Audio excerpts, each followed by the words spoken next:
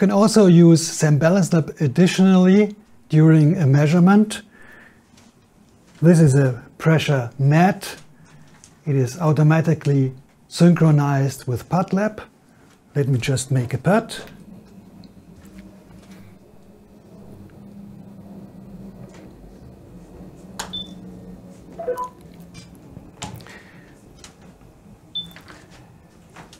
And this data is again automatically replayed synchronously between Balance Lab and video. So you see, I was standing very much at the toes, centered left and right, and during the putt I had more pressure on the front foot. And if you, for example, have tendencies in pulling or pushing the putt, in this case pulling the putt, probably because your weight was too much front, you can correct it by using this type of feedback.